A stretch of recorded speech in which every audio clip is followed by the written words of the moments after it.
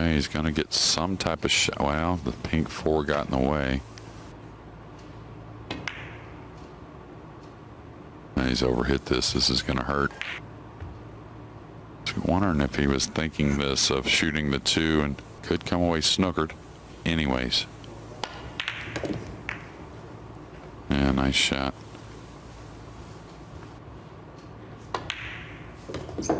He's just been relentless over the last year. Reversal of the world final outcome. He's also runner-up in the World 10 Ball just before coming here to excellent catching. Kind of trusts what he feels and sees, and you know, whether that's up off the ball or when he gets down on the ball. And the more you win,